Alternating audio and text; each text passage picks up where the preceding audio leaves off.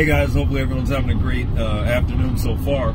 I just had some customer interaction in Mount Sinai, and the gentleman, he put 5 meals on the counter and he says, I'm just going to take 5 today because I have 10 meals in my freezer. So that prompted me to ask him, why do you have our meals in your freezer? And he says, well, as soon as I buy them, I put them in the freezer so that they don't go bad.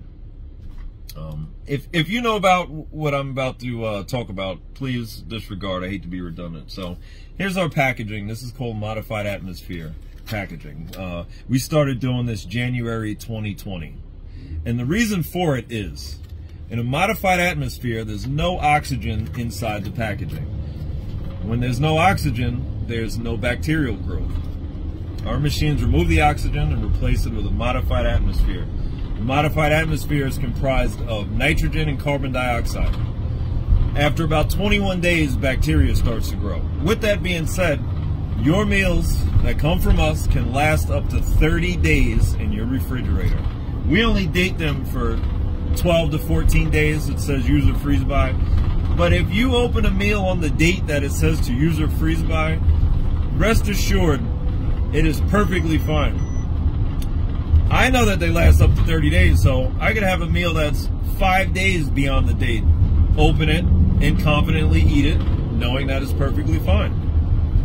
So, once again, if you knew about this already, this video is not for you, but like this gentleman, he didn't know. He's very thankful for me informing him of this. He's no longer going to put the meals in the freezer because frozen meals, which is what we used to do because we were using the old technology with the snap lids, you have to freeze those because they go bad in 2-3 days. But with this packaging, no more. You leave it in your refrigerator, you don't have to freeze anything. By the way, these are the peanut butter chocolate chip brownies, and if you haven't had them yet, you better get on it because these are the best things in the world. We make them in 2 flavors. We have the double chocolate, and this is the peanut butter chocolate chip. And I'm gonna try to get in the lab this weekend. I called my kitchen a laboratory because I was very creative, and I'm gonna try to make a strawberry vanilla. So hopefully that works out.